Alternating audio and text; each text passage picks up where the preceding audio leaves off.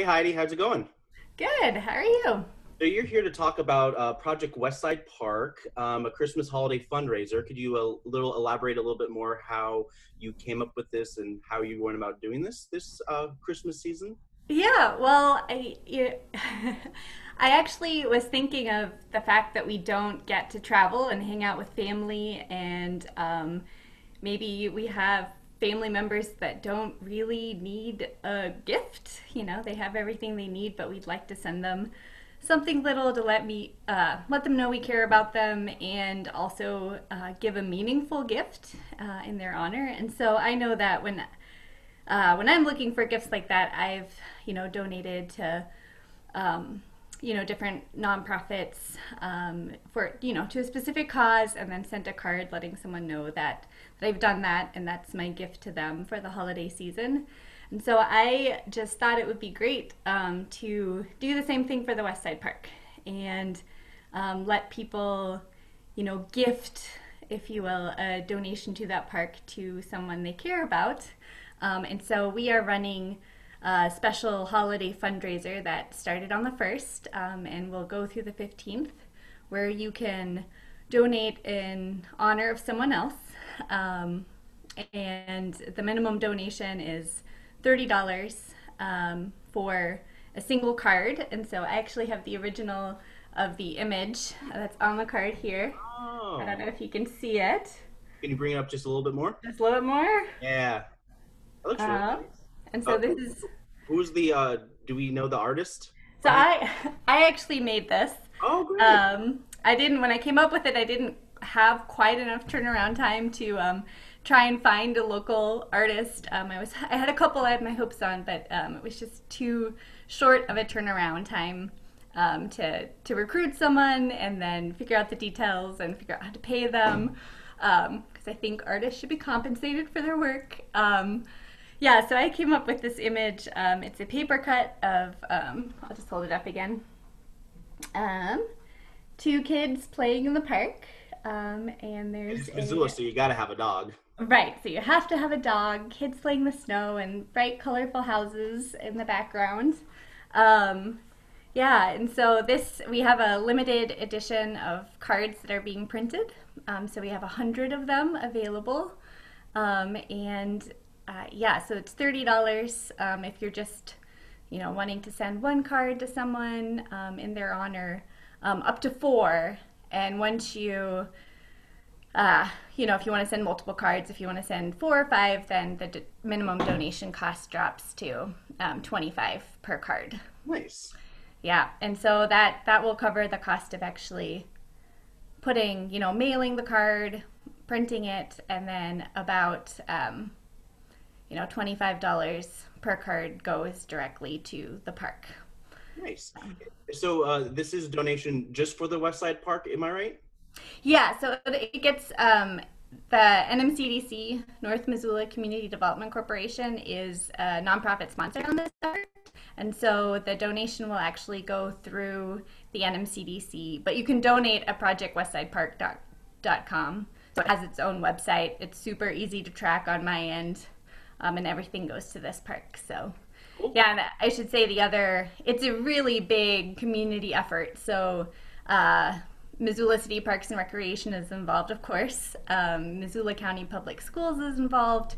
Trees for Missoula is also a very active partner and has done a really amazing job, and actually produced a little video fundraiser, or a video about this effort, and just describing the importance of parks and play to the health and well-being of children, and the community overall. Parks are important for grown-ups too. So, So the money that is going into this park, what are some of the plans for the park as the money comes in? phase one is actually under construction right now. So this is a really big redevelopment of West Side Park. It's attached to Lowell School, and it's in the West Side neighborhood. And Lowell, serves pretty much all of the North Side, all of the West Side. And our neighborhood has seen a lot of growth. We have a lot of new buildings going in. We have a lot of affordable housing units coming online in the next couple of years. So we're going to see a lot more kids at Lowell. We're going to see a lot more families needing the park.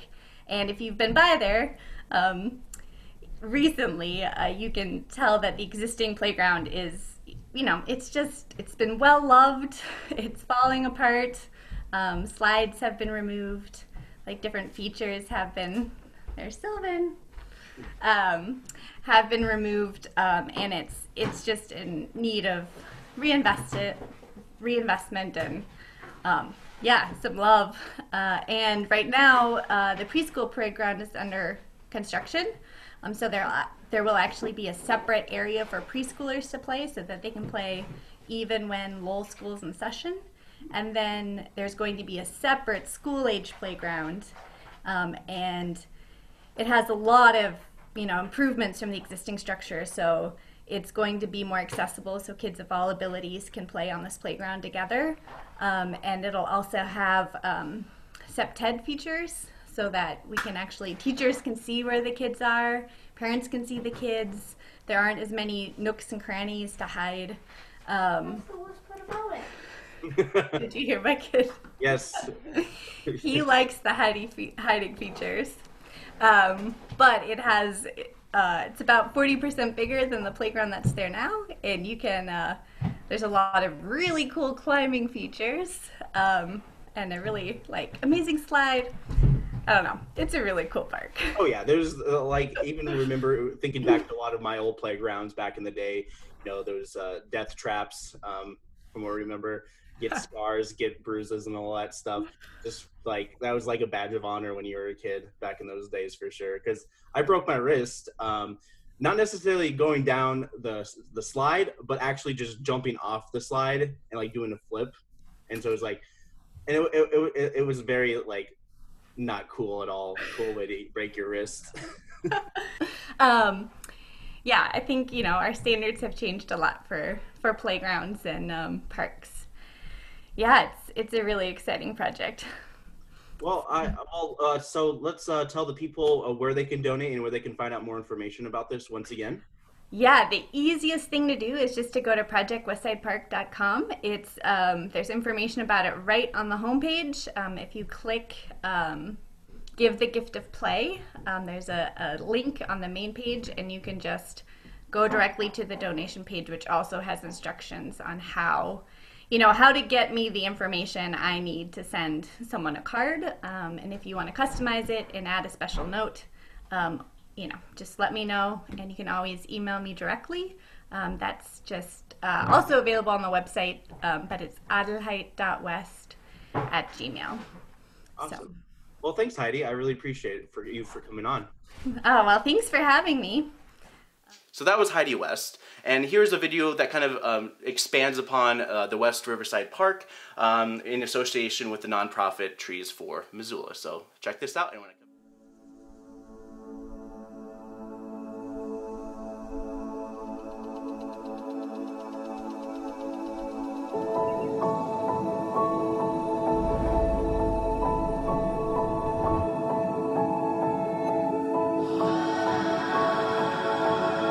Play is absolutely essential. Play is essential for students to learn.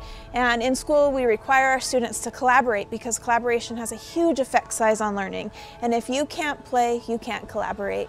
So a playground is just as essential as books to an elementary school. And a safe playground is absolutely one of the most important things that I can guarantee a family and students as a principal.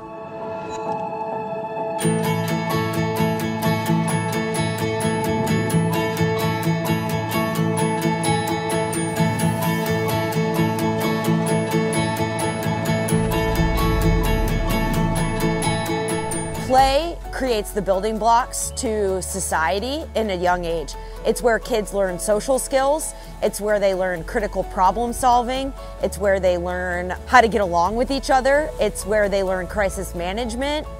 It all happens on a playground.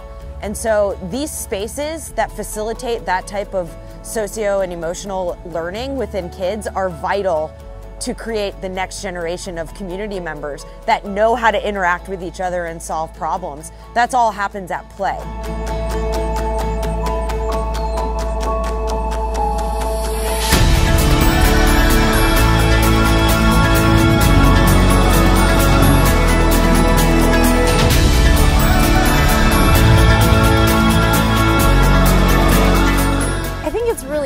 important for kids to have safe places to play other than just their house and their yard, to help build independence and autonomy and give them an opportunity to socialize and play with kids other than just their immediate neighbors or even friends who they would invite over to their house. The right built environment can foster those skills at a greater level than anything before.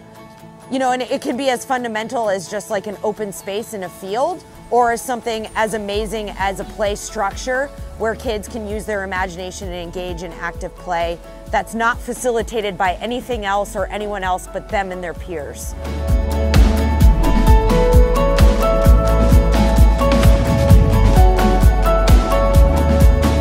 So there are numerous studies that show after students come in from recess that their academic achievement increases. It's just an essential part also for developing their gross motor skills, building their endurance, and many things that lead to a healthy lifestyle happen on the playground.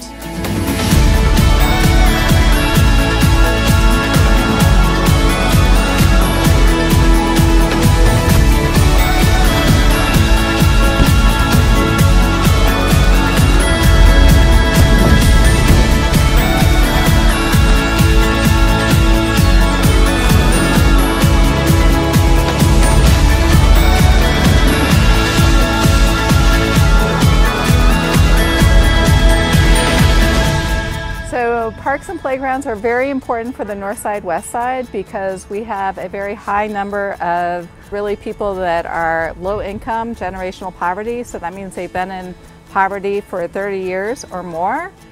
Because of the socioeconomic diversity of this neighborhood, free, open, accessible places to celebrate and be as a family and play as a child as a safe place is even more vital.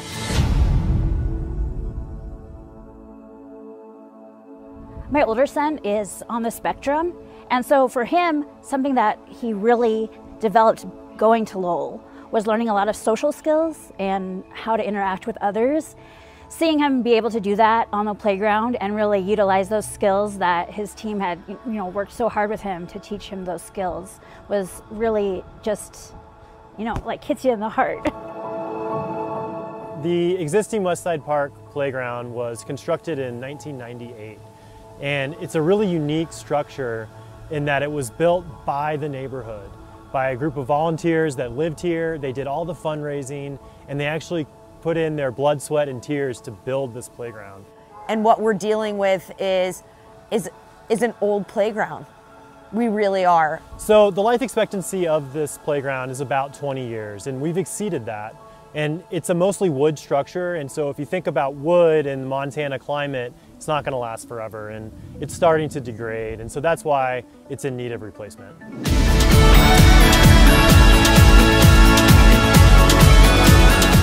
We love Lowell Park, and I love the idea that there's going to be a new, beautiful, wonderful park for my family to play in and for all of our friends. So the new playground is going to consist of modern play equipment. The life expectancy is more like 30 years, and so it's a really good investment and a good value.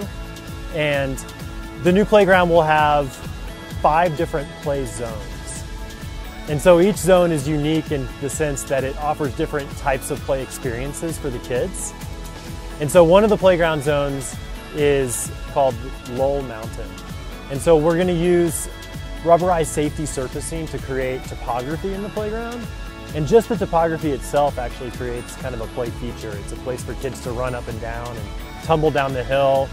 But on top of that, we're going to put a giant tower on top of the mountain, and we'll have a big slide that comes all the way down from the top down to the base of the mountain. So kids will get the sense that they're on top of the world and they can slide all the way down. This neighborhood is really a neighborhood that uses parks. And so a lot of the kids in our neighborhood don't necessarily do camps or do a lot of other out-of-neighborhood activities. So this park is really an anchor always for our neighborhood and all the kids here. The park will help students become better students. They'll have the opportunity to take a break from their studies and come have fun, rejuvenate, and go back to their classroom with a clear mind. We helped build this playground when I was still in the school district, so I remember how exciting it was getting brand new